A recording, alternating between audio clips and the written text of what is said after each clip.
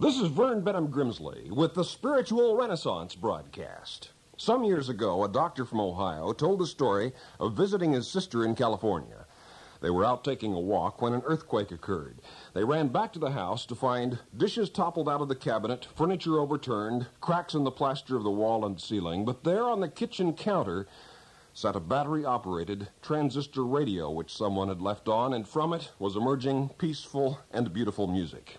The doctor was impressed by the fact that the radio was untouched by the chaos and disorder of the earthquake because, even though the house electricity had gone off, it was powered internally.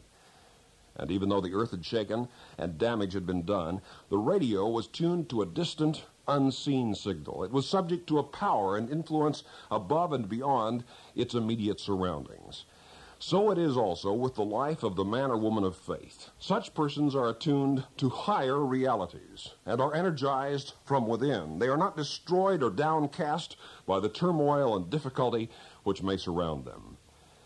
The late entertainer Eddie Cantor once said in a speech, "Prayer is not soothing syrup. It offers no glib, easy answers to life's problems. You cannot pray and expect the road smooth and easy when you're through. Prayer will give you a new outlook, a sense of unity with your fellow men, the courage to stand up straight on your own 2 feet and fight the good fight. It gives you the kind of confidence no lesser force can take away. The great challenge of human life is to discover the full range of your internal potentials, which are not only mental, physical, psychological, and emotional, but spiritual above all, because every human being on this planet is a son or daughter of the living God, and a fragment of infinity indwells the mortal mind." A wife was sitting out in a little rowboat on a cold lake at 5:30 in the morning. Her husband was avidly fishing over the side. Pretty soon, between blue lips, she says, "Tell me again how much fun we're having. I keep forgetting." Yet the truth is, it is possible to learn, to have fun, to enjoy even difficult circumstances, because the sources of joy in human life are spiritual. The ultimate source of the ultimate delight in living life is the finding and knowing of God. Even in the midst of difficulties and problems, there are 2 basic ways to cope with a problem. One is to deny it. The other is to deal with it positively and wisely. Suppose a button comes off your shirt. The obvious thing is to sew on a new button. What would you think of somebody who every time a button came off his shirt just sewed up the buttonhole? Yet that is how some people will deal with problems. They'll do anything they can to cover up or conceal or not cope with the fact that they have to make decisions and live in a world of reality as it actually is. The exciting thing is that God will help, will aid and assist any seeking individual in the finding of the best way of dealing with a problem. That, too, is part of God's love. "Seek," said Jesus, "and you will find. Knock, and the door will be opened. Ask, and you will receive." It is, of course, difficult to conceive of God intellectually. A little girl was being put to bed for the night. Her mother kissed her good night and then left her in the dark bedroom alone. The child became frightened, and she began to whimper. Her mother came in again and said, "Now don't cry. You have a warm bed. You have your blankets and your doll with you, and remember, God is with you too." The little girl said, "I know. I have my doll with me, and I have God with me." But she said, "I want somebody with a skin face." The Spirit and the love of God are quite real. And they are abiding, wonderful sources of strength and peace and comfort. And yet there remains the need for human love and fellowship as well, from other human beings with skin faces. The fatherhood of God is not a solitary truth. Its corollary principle is the brotherhood of man, a corollary both logically inexorable and spiritually inescapable. We have a Father's Day and a Mother's Day and a Brotherhood Week. But the spiritual celebration of the family of God began in eternity past and will continue forever in eternity to come. For it is the fundamental spiritual truth of the universe of universes that all are brothers and sisters, children of the living and infinite God, here and now and forever, and members in one worldwide, universal family of God. There's an old Hebrew parable about this. It concerns 4 brothers who decided to have a feast, but because wine was both scarce and expensive, they concluded that Each one should bring a large jug of wine, and upon arrival pour its contents into a larger vessel, which would be the serving jar for the meal. But one of the brothers secretly thought of a way in which he could avoid making his contribution. He decided to bring a jug of water instead of wine, thinking to himself that it wouldn't be noticed and the wine would look the same when it was all mixed together. So the guests assembled and the feast began, but when the wine was poured, it wasn't wine at all. It was all water. All four brothers had thought alike, and all had brought only water. Authentic brotherhood is never content to let others do it all. The greatest joys of existence lie in loving and serving, and in the true satisfactions of giving. Thus does the love of God flow through the personalities of individuals, of God's children, and into the lives of other human beings. A little grade school boy was once asked by his teacher in class what a sweater was. He said, "A sweater is something I have to put on anytime my mother feels chilly."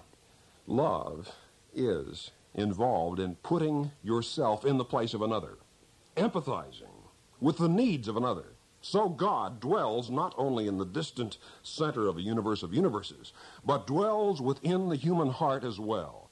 Everyone has heard the Indian proverb, "Don't judge a man until you've walked in his moccasins," because you can't understand another until you have. God, likewise, is concerned about knowing your mind, your circumstances, your thoughts and feelings. God not only walks in our moccasins, God inhabits our souls. A fragment of infinity indwells the mortal mind. The kingdom of God is within you.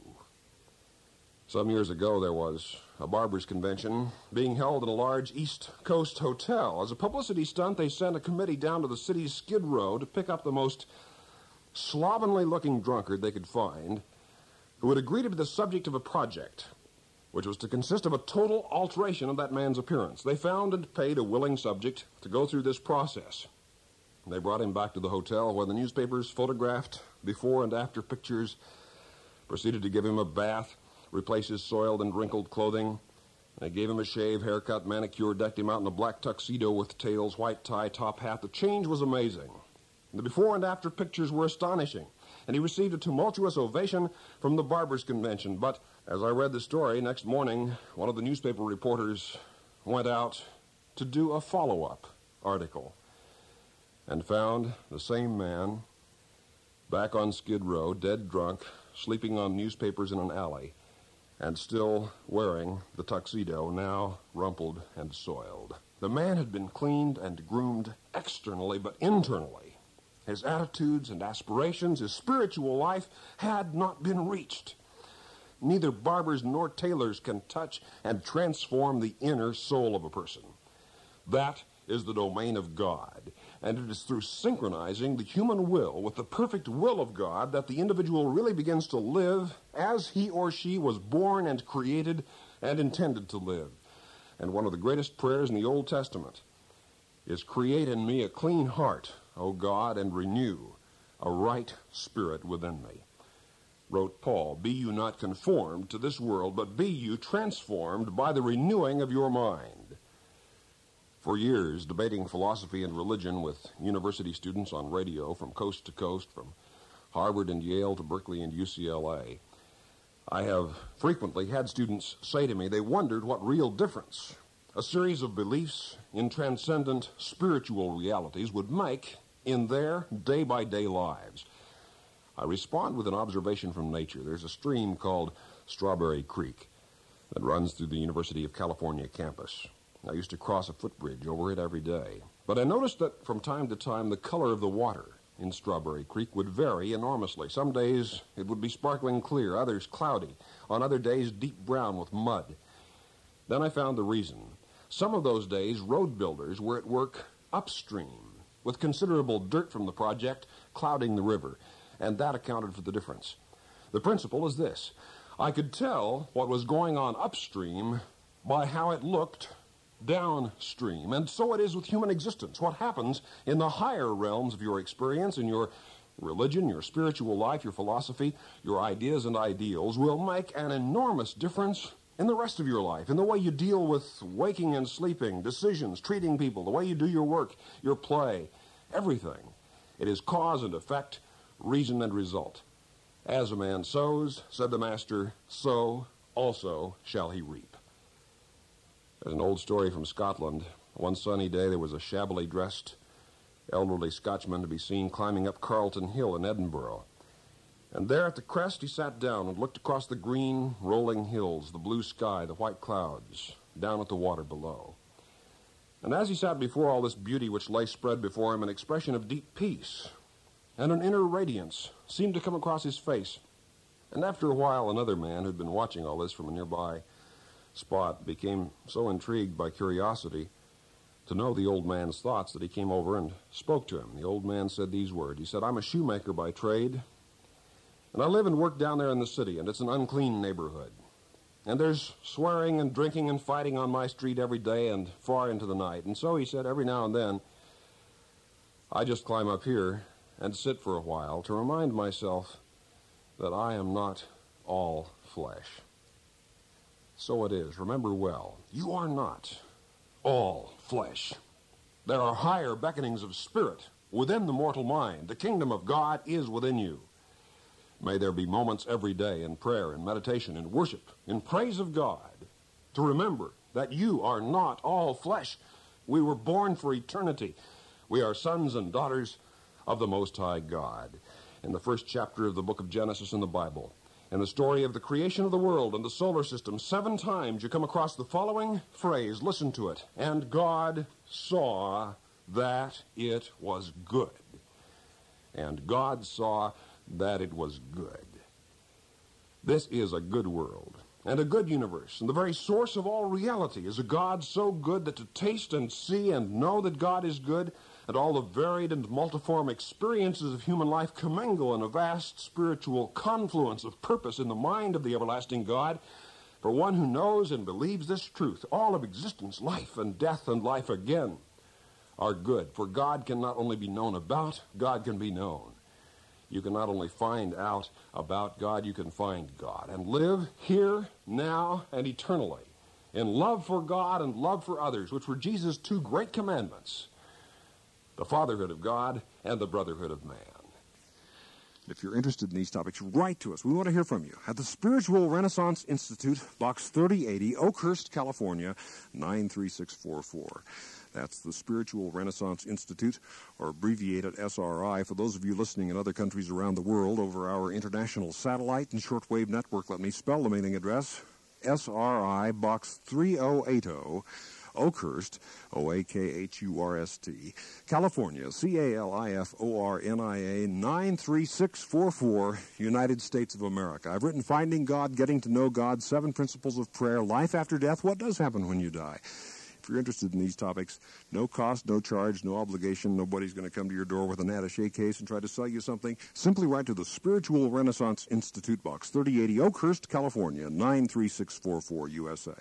This is a non-sectarian, non-profit program proclaiming the dawning spiritual renaissance, the fatherhood of God and the brotherhood of man, the worldwide family of God. And so for now, this is Vern Grimsley saying, may God's will be done by you. Good day.